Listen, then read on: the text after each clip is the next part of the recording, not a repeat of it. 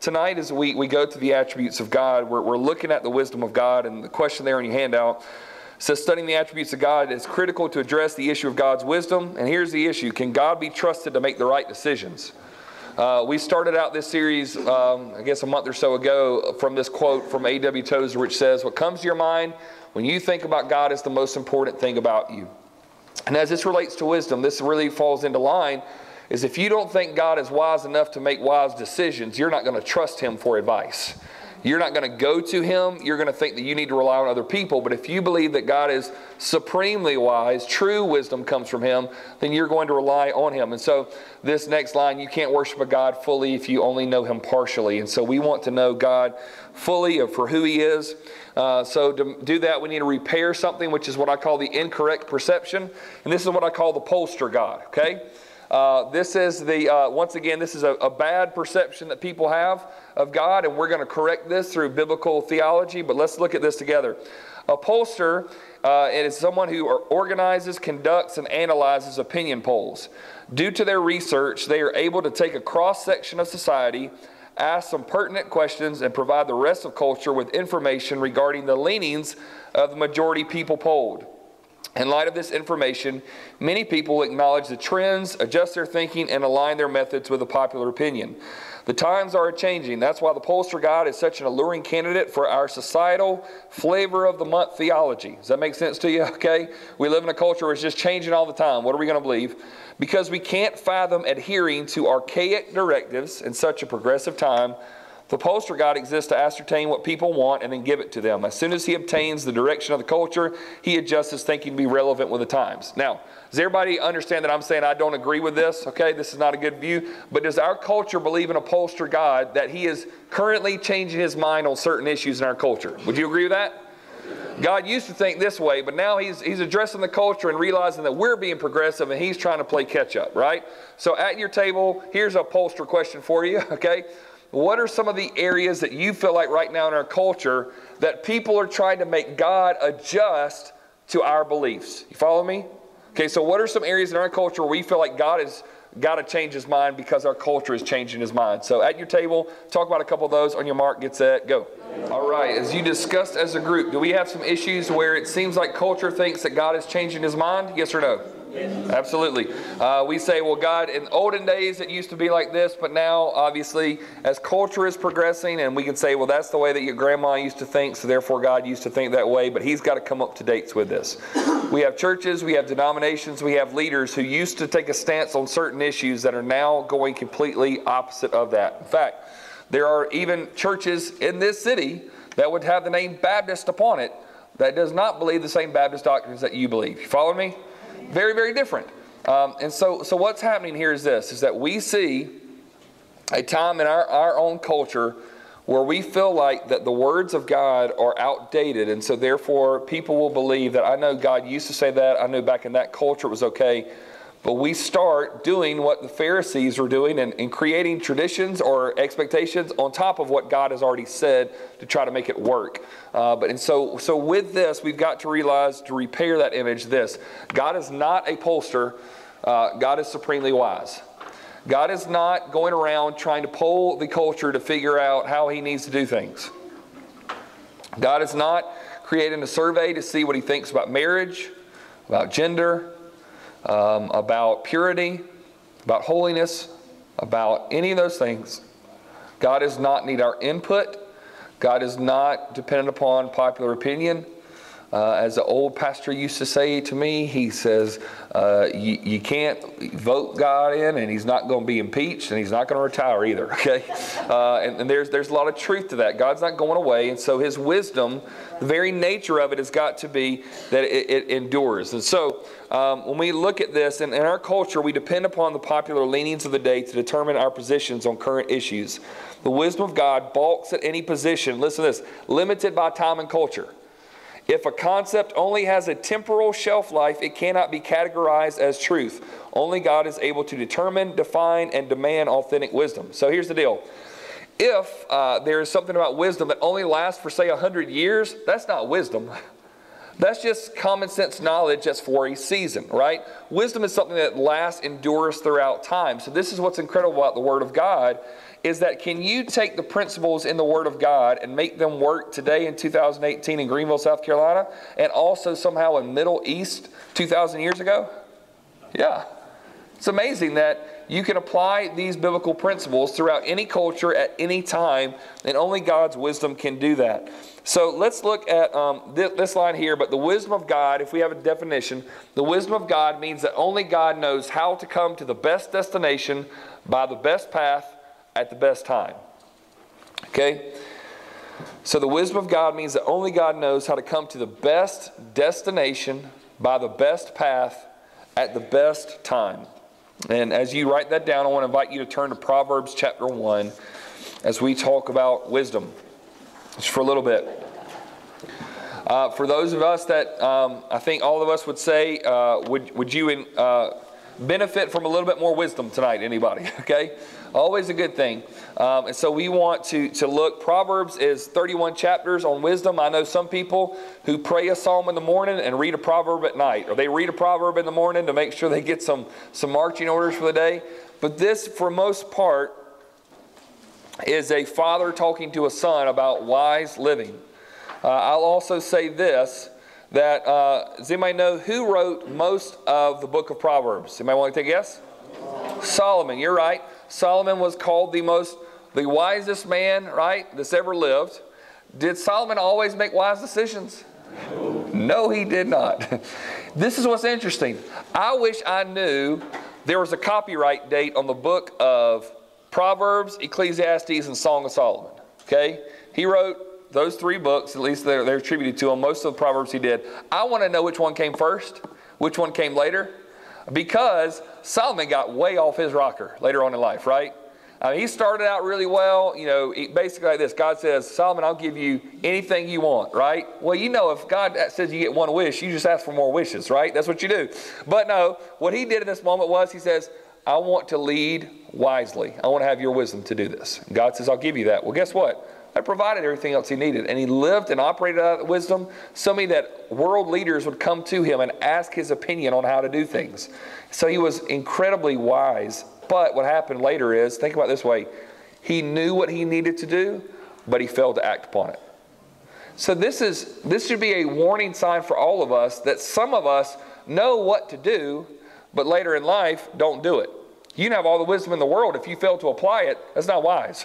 You can have the information, but you got to apply it. So look at Proverbs 1:1. It says, the Proverbs of Solomon, son of David, king of Israel, to know wisdom and instruction, to understand words of insight, to receive instruction in wise dealing, in righteousness, justice, and equity, to give prudence to the simple, knowledge and discretion to the youth.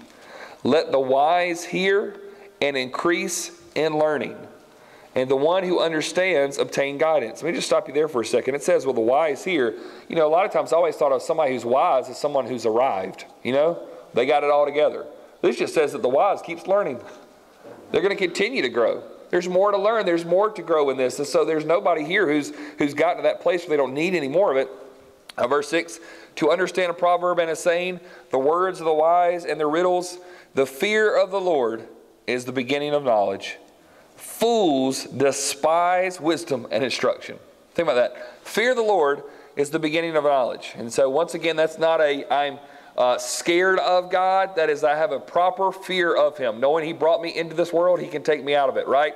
In His hand, my soul rests. And so therefore, the fear of the Lord, the respect of the Lord, the thing, knowing this, God is the author, the sustainer of my life. And so I've got to let my life fall in line with Him, not asking Him to fall in line with what I want. That's where wisdom and knowledge comes from, is that fear of the Lord. Fools despise wisdom and instruction. Now, some of y'all know, Jesus would even say, you're not supposed to call somebody a fool, right? And yet, well, goodness gracious, Solomon got away with it, but he's saying this. Fools, they hate wisdom. They hate instruction. Now, without giving a name, y'all ever had that child that just hate to be told what to do?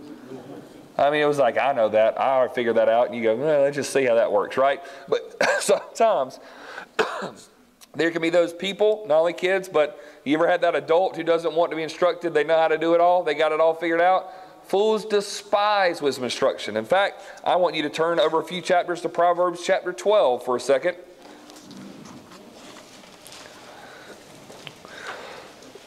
One of my favorite verses of Scripture and one of the most rudest you'll ever read. Here we go. Proverbs chapter 12, verse 1. Whoever loves discipline loves knowledge, but he who hates reproof is stupid. Well, there you go, right? It's a really nice way of putting it. So if you ever call anybody stupid, go, no, I got a verse, right? Okay, but think about it. Whoever loves discipline loves knowledge. Well, who in the right mind has ever said, oh, I just would love somebody to discipline me, correct me, instruct me? It goes this. Some of you know that healthy fear of God, and the way that you would equate it to a healthy fear of a parent, that they would discipline you because they loved you. And that even sometimes disciplining a child for running out on the road is the most loving thing you can do, because if they continue to play there, they're going to die. And so, I have known, some of y'all know this, some of y'all been that parent that a child has run into the road, you got them out of it, and what did you do? You spanked their bottom right there. You go, why in the world would you do that? I'm okay, because the truck is worse than the spanking, right? And I want to wake you up to this fact. This is important. The reason why I do that is I want to wake you up. You run out there, this is much worse. And so whoever loves discipline loves knowledge. And so I'm once again, I don't know how many of you have ever gone to your parents and said, thank you for disciplining me when I was a child, right? I just thank you so much for that. But it says, whoever loves discipline, you love knowledge. It encourages you. It allows you to understand some knowledge of the truth. Whenever I think about one of the outside of my home disciplines that I got, okay, I'm going to go back to 12th grade for you for a second. I played soccer at Greenwood High School, and one of the things that happened was on our soccer team for years, we had what I would like to call South Carolina rednecks on our team, okay? And which means that you would think soccer is not that much of a physical sport, but it is, because there's a bunch of just guys in South Carolina, they just would fight all the time. There are some, if you've ever been to a high school soccer game, they know a way that when the ref is looking this way to do some damage to somebody that you're running beside. And if somebody got upset with somebody, cards thrown, benches are clearing. And so normally there's this thing, a yellow card that a referee will give a player that says, you better back up, calm down, or else I'm going to throw you out of the game. That's just slow down, right? You keep going, right? But a red card comes up, and that means you're thrown out of the game. And you're out of that game. Well, the problem was, and also because our school had so many people who were always fighting, is that they decided they would match the league suspension. So if you got out of that game and on the following game, they would match an additional game to that to really enforce that discipline to make it happen. So we were in a game one time. I was a defender. I wasn't really good at ball handling, but I could take anybody out who came near me, okay? I just was like a cleaning. I just go side to side, slide tackling everybody, clearing out. I started going, and the game was getting a little physical between another team, and I remember that I started running after somebody. They were going out with the ball, and I did a slide tackle. Slide tackle is you put your feet first, and you get the ball first, and if you happen to get the person and knock them out, well, at least you got the ball, right? If you go for the legs first, they're going to call that on you. If you go for the ball and happen to get their body, it's fair game. Well, I slid into the sideways, got the ball to my teammate, and the guy, he might have fallen into a gate. I'm not really sure exactly how it came out, but it was a pretty good, I'm a big boy, okay? And so, I got the ball, and the ref came run up and gave me a red card, and everybody flips out because it was worth a yellow flag, maybe, okay? But it was a clean hit. It wasn't from behind. It wasn't body first or whatever. And so everybody's, I'm just shocked because I'm getting thrown out of the game, and then it hits me. We've got one game after that game, and that's against our rivals, and this is my senior year, and I'm going to be suspended for all of that. So afterwards, I go to the ref, and I said, sir, I'm sorry, but I think you need to reverse that call or something. And he goes, let me tell you something, young man. He goes, that didn't deserve a red card, but the game was getting a little intense. I had to make an example out of somebody. Well, couldn't you have chosen him, right? Like somebody else, right? Not me. He goes, I'm sorry. He goes, I had to make an example out of somebody. It was a clean hit, but I had to calm everybody down. I said, well, it worked, I guess. So then I go over to our athletic director who was actually at that game, And I said, I know what the suspension is. He says, don't try to talk me out of it. And I said, you got to talk to the referee. You got to hear what he said. He goes, I don't care, Travis. He says, a rule is a rule, and I'm going to live by it. And I remember going to his office on that Monday, crying my eyes out. I'm a senior. I've been a good, blah, blah, blah. You got to let me do this.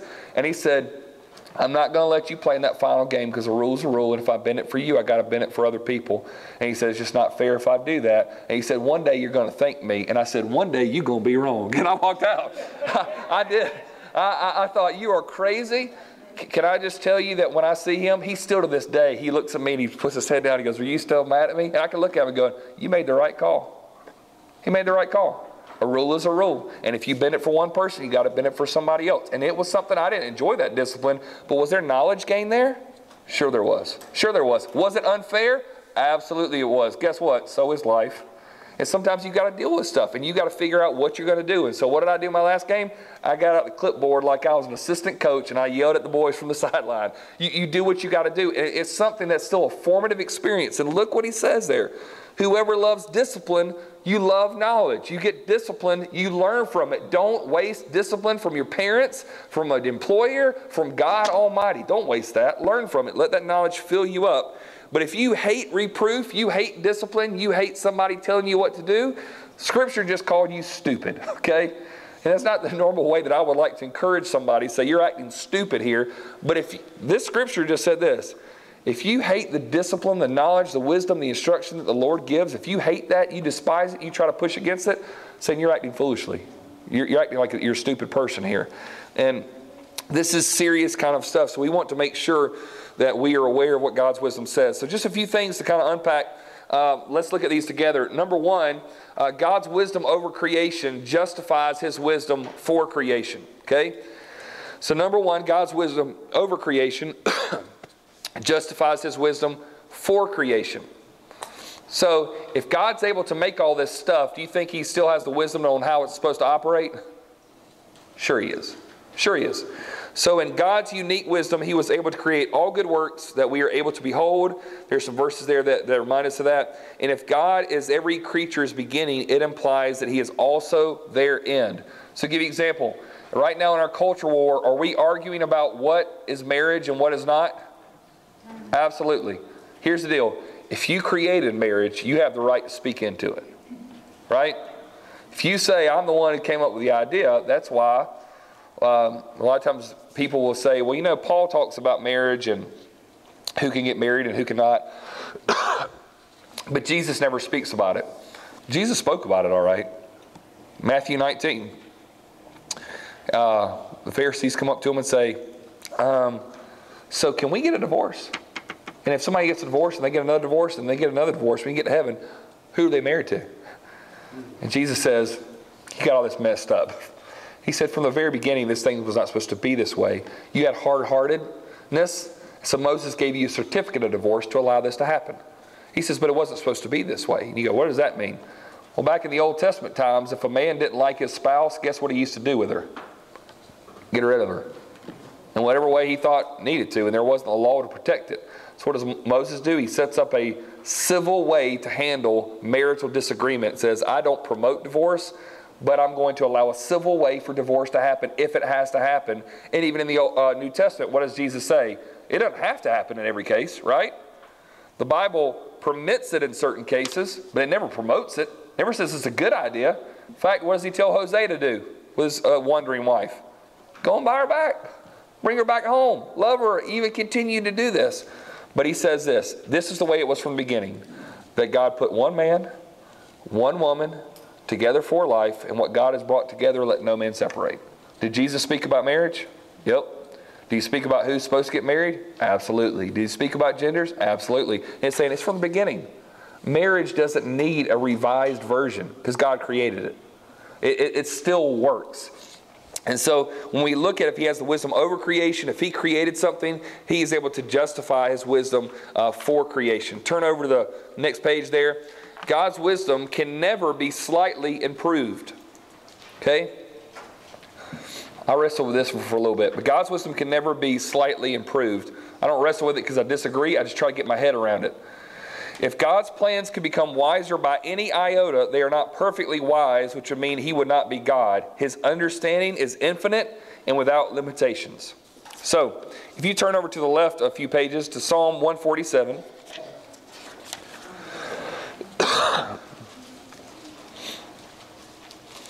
Psalm 147, verse 5 says, "Great is our Lord and abundant in power. His understanding is beyond" what? Measure. His understanding, his wisdom has no measure to it. You can't contain it. So God's wisdom can never be slightly improved. God's not going to go to a class and next year be a better version of himself. So think about this. How long has God's wisdom been perfect? Always. Forever. We were talking, I guess it was a couple weeks ago, we talked about the eternity of God, the eternal nature of God, and how he's always been. It was really making my kids, their minds were just going, and we were talking about it, like, what do you mean, how long has God been around, and whatnot. And I just remember saying, there's never been a moment where God has not existed. And Gloria goes, this hurts my head. I'm not going to be able to sleep tonight like this. And I said, that's a good thing, dear. Like, that's a good thing to try to wrap your head around this. But think about this. God's never improved. God's never picked up some piece of information like 200 years ago and thought, oh, now I got it. Now I figured out people. Now I understand how to relate to them. He has never, ever improved. Let me ask you this. Have you improved in your life? You're like, I don't know. Hopefully you have, okay? All right, let me ask, this is a better question. Do you still have room to improve? Anybody want to say that? Okay, yes. God does not need to be improved. There's nothing that he is lacking. There's nothing that he is missing. There's nothing that he is somehow deficient in.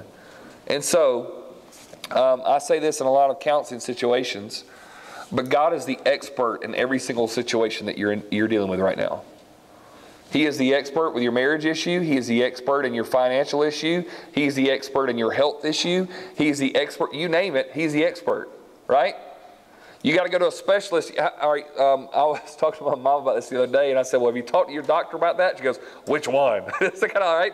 Like you go to that place, I have a family doctor and this specialist and this specialist and this specialist, and I don't know. This person gave me that medication. This person I haven't seen in a long time. You got to go to specialists. Even in the medical field, God's not a specialist. God doesn't say, I'm only wise in this area. He's got it all. And so where does true wisdom come from? I'm telling you that even in Scripture, that there is nothing that you need that God's Word does not possess. 2 Timothy 3:16 and 17 says, all Scripture is inspired by God and profitable for teaching, for reproof, for correction, for training in righteousness, so that the man of God may be equipped, adequate for every good work. There's not a good work that you need to do that Scripture is not wise on. There's a lot of stuff that Scripture doesn't address, but he just promised that everything that you need for life and godliness is contained in Scripture. And I've been saying this to a lot of young married people and parents a lot, that a lot of times people like me, I got very discouraged when I became a dad, when I became married and then became a dad, that so many people would come up to me and say, oh, you'll learn things about 20 or 30 years, you'll figure out what you didn't know. And that depressed me. Because I thought, so you mean to tell me my wife is just stuck with a dud? Like, there's no hope for her? Like my kids, I'm going to get them graduated and go, man, can we redo this? Because now I know God's Word is adequate for every single good work. He has not set your marriage, your life, your ministry up for failure and just saying you got to get experience. God's Word is wisdom for us. And so it's never improved. What's contained in Scripture is enough. Number 3, God's wisdom doesn't require input from others. I love this about God. He is not taking a survey today to figure out what we need to do. God's wisdom is brilliantly flawless, independent of any outside help. He is only wise. He is not dependent upon the assistance of angels, the suggestion of followers, or the opinions of the masses to decide his direction. So what you've never seen in heaven is this. God going, oh, wow, what are we going to do about that? All right, let's get the angels together. Let's get a board meeting, right? Let's get a little brainstorm session, get the whiteboard out, get some good markers here, get some coffee brewing. We're going to be here a long time. We got to figure this out, guys. We don't know what to do. God doesn't need any input from even the angels themselves, right? He doesn't need any type of input to come alongside and say, hey, this is what you need to do. He doesn't need the wisdom, a suggestion of followers or somebody come along and say, God, I think you should do this, right? That's why I love just seeing all the disciples come up to Jesus and going, Jesus, I think you need a little bit of help here, right? I think it's glorious. Jesus says, who do the people say that I am? Some say Elijah, some say Jeremiah, some say one of the prophets. Who do you say that I am? You are the Christ, the Son of the living God. Jesus goes, yes, Peter, you got it. Flesh and blood didn't reveal this to you, but God in heaven revealed this to you. And upon that rock, I'm going to build my church. And guess what's going to happen next? I'm going to be beaten, I'm going to be crucified, I'm going to die, and I'm going to rise again. And Peter says, can I have a word with you? Jesus, I'm going to rebuke you. That ain't going to happen that way. I just would love to have seen the look on Jesus' face at that moment. You just called me the Christ, the Son of the living God, and now you're going to rebuke the Christ, the Son of the living God, because God's not turning out the way that you think He ought to turn out. And while you may have never done anything that blatant, I'm telling you that we sometimes will look at God and say, no, you don't need to do it this way. It needs to happen this way. We forget that God's ways are higher than our ways. His thoughts are much higher than our thoughts. And so He doesn't require input from others. If He needed input from others, guess what? He's not God. He's not God. He is truly, supremely wise. Number 4, God's wisdom must always be viewed in light of eternity. God's wisdom must always be viewed in light of eternity. We question the wisdom of God when we focus on the current situation rather than the future glory. It takes time for true wisdom to be vindicated. I want you to turn over to Luke chapter 7 for a moment. Luke chapter 7.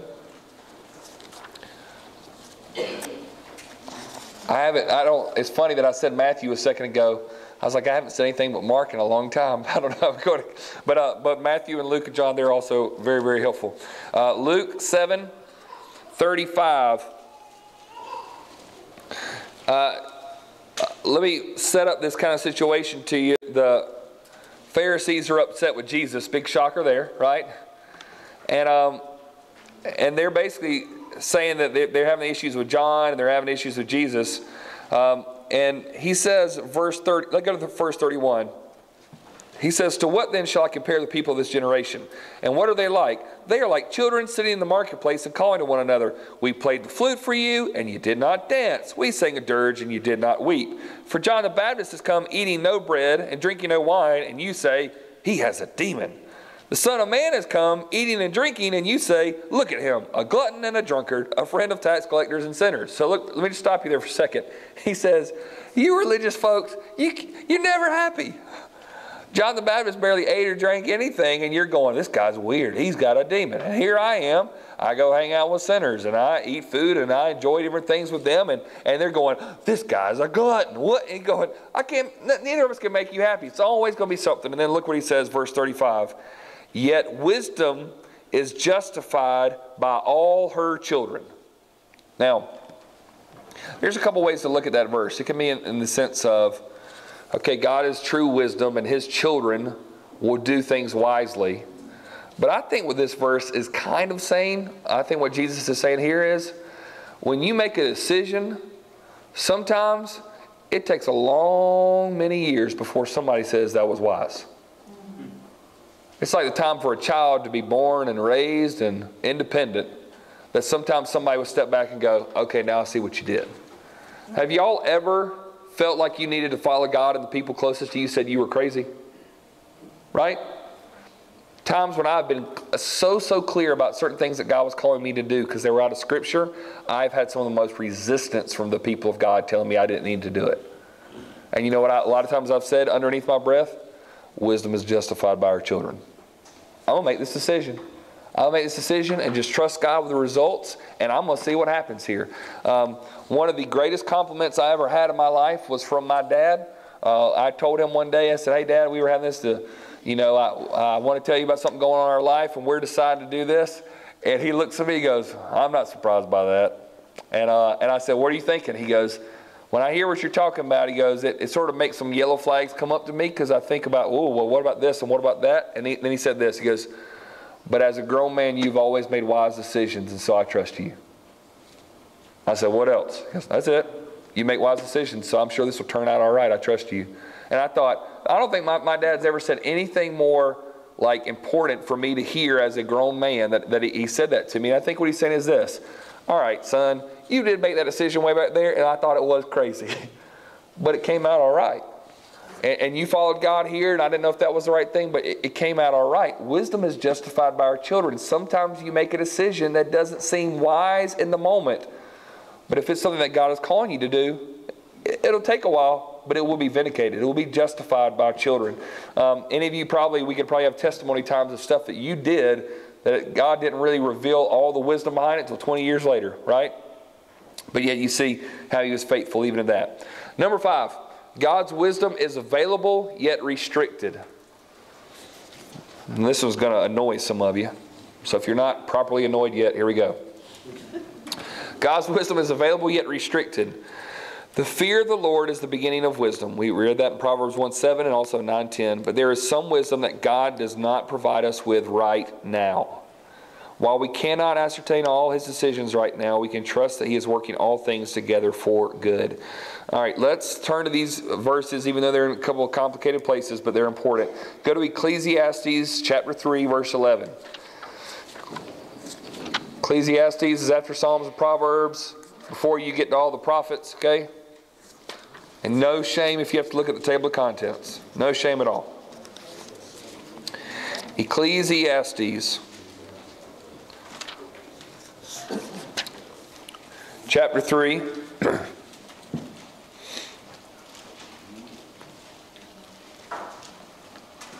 All right, some of you children of the 70s, y'all could start singing verses 1 through 8, right? Time to be born, a time to die, time to plant, a time to pluck up, time to kill, a time to heal. You hear it in your head, right? Okay, you hear that? Okay, you're like, man, that's a really good song. Hey, he stole it. Okay, but that's okay. Sing scripture all you want. But this is when, in this passage where he's saying there's a time for everything, Solomon is saying, so there's times to understand things. There's some times that you're not going to get it. There's sometimes when you plant and nothing's coming up. There's sometimes when there's a great harvest. And then you get down to verse 11. And this is, I think, one of the most foundational verses of the Bible for me, understanding things of God. He says, he has made everything beautiful. Some of your translations say appropriate in there, right? He's made everything beautiful in its time. Also, he has put eternity in man's heart, yet so that he cannot find out what God has done from the beginning to the end. Now, for those of you who've tried to understand all the wisdom of God as it relates to salvation, second coming, justification, sanctification, glorification, you name it, and you've ever thought, I just don't understand it, there's a verse that just explains why. He says he's made everything beautiful or appropriate in its time. That means that sometimes God says no because there's a better time for it. And he says he's also put eternity in man's heart, yet so that he cannot find out what God has done from the beginning to the end. So let me tell you what that means. I believe that every living person, God has put in their heart a desire, an understanding, and a very basic knowledge of eternity. There's kind of it, you go, well, I've met an atheist or I've met an agnostic. No. There's something deep down, sometimes even though it's covered up, maybe there is a God, maybe there is a heaven, maybe there is a hell. I'm not really sure, but that's placed in there. God set it right there into man's heart, eternity into man's heart. Yet it says, he hasn't shown them everything. He's kept some things so that he cannot find out what God has done from the beginning to the end. Sounds a lot like Genesis 3. You're not going to eat of this tree of the knowledge of good and evil. Why? Because you don't need to know everything right now. It's not in your mind to understand, to determine what is good, what is evil. You don't need to have all the knowledge. Any of you ever had a problem where you read stuff in the Bible that says, all right, let's just be honest. You look at a lot of Paul's writings, you look at some of the way that Jesus talked in the Gospel of John, and it sure does use words like election and predestination. Does that make anybody's head hurt? Does mine. You know what I did the first time I started reading them? I just went to the next chapter, kept going real quick. I don't want to think about it. Then you go, all right, let's just go back to those passages and say, whosoever will, right? I like those verses. Well, here's the deal. How do you reconcile that the Bible is very clear that there is something called election and predestination, and God knows these things, and foreknowledge, and all these big words. And yet also that there are these things about whosoever will come, that how do you reconcile these things? And here's what I realize. If my finite mind can understand that right now, God's not that impressive anymore. I'm not needing to depend upon Him for that wisdom and strength. And you go, well, Travis, have you reconciled all that in your mind? Yeah, I have. I've reconciled that I can understand probably this much of who God is. And some of it I know, and some of it it's almost like my mind can't contain it all. Like I can't understand how all this stuff works. I mean, I can't understand how God can be eternal. Like, what do you mean? Like, no. Like, He had to have a start somewhere, right? No, because if He had a start, He's not God. That hurts my head. It hurts my daughter's head. We don't go to sleep because we're thinking about it, right? Here's the reality. God said, you can't contain it all. I made it that way. You got a desire for eternity, but you're not going to understand it all. But that frustrates some of you, right? Some of y'all want to just get the manual and say, give me about 20 minutes and I figured it all out, right? You're talking about God here. You're not going to get them all. Let me explain even further. Go back to the left to the book of Deuteronomy. Deuteronomy chapter 29, verse number 29.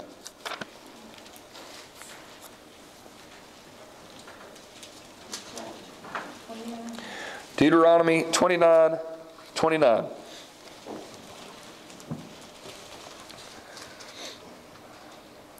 The secret things belong to the Lord our God, but the things that are revealed belong to us and to our children forever, that we may do all the words of this law. You hear what he just said?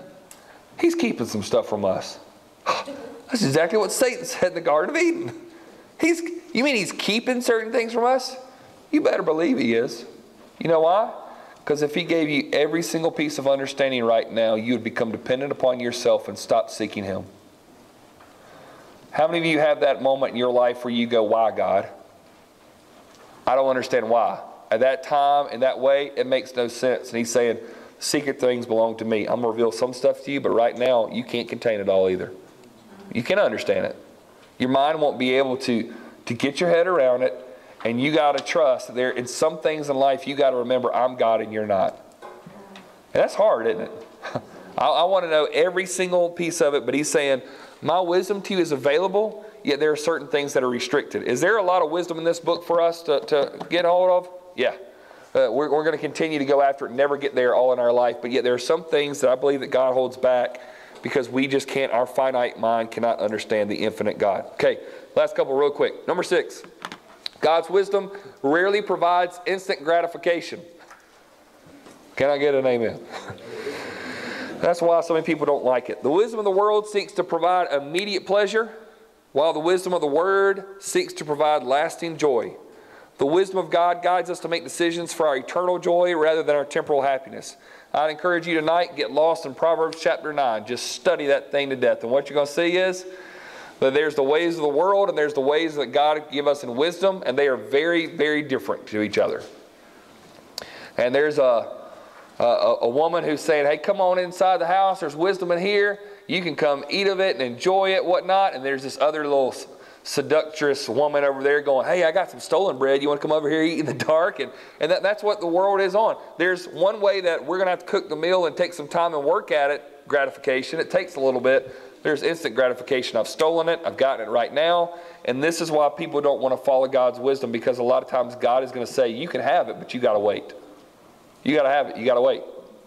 Why do I tell most young single people that their desires that they hate, that they can't feel like they get a control of, that they want to get married, they want to enjoy all the benefits of marriage, and they go, I just can't understand, well, I got these desires. Why won't God take them away? They're good desires. Wrong timing. Wrong timing. You got to wait.